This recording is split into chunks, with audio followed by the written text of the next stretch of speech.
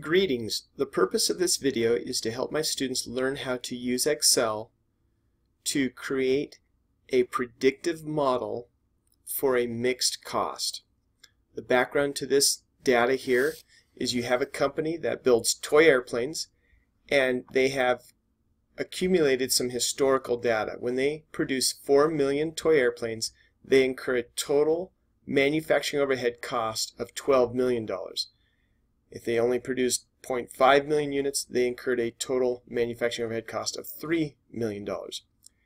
And what we've learned in the class is that if you analyze historical data, and if nothing changes, as long as we're within what's called the relevant range, we should be able to use this historical data to write a formula that might be able to help us predict the total cost at other levels of production that we haven't seen necessarily in the past. So we're going to use Excel to do what's called a least squares linear regression. First thing, make sure your activity, which is your X, number of units produced, is in your first column, and your total cost, which is your Y, for manufacturing overhead, is in the second column. Highlight both columns, including the titles. Go up to your ribbon, choose Insert, choose a scatter graph, and what that does is it creates a scatter graph of your points. So for example, at 3 million units, go over to 3 million units here, historically we incurred $9 million, and each of these other plotted points are based on this data.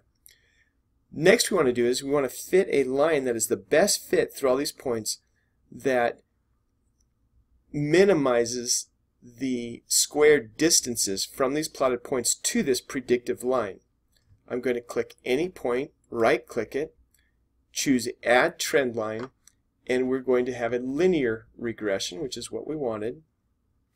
And we also want to show the formula for this line. So I'm going to display equation on chart by clicking on that box.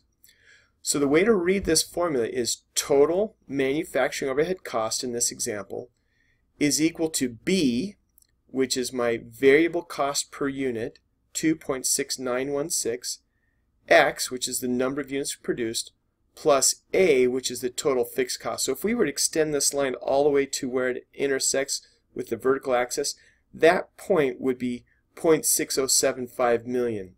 So we have a fixed cost that goes all the way across within the relevant range at 0.6075, and then anything above that is your total variable cost. So the way I'd use this formula is, let's say I wanted to predict what the total manufacturing overhead cost would be at 1 million units. I would pop 1 into this X, so it'd be 1 million times 2.6916. This combined would be my total variable cost, my BX, and that would be part of this number. And we'd add to that the fixed cost, 0.6075.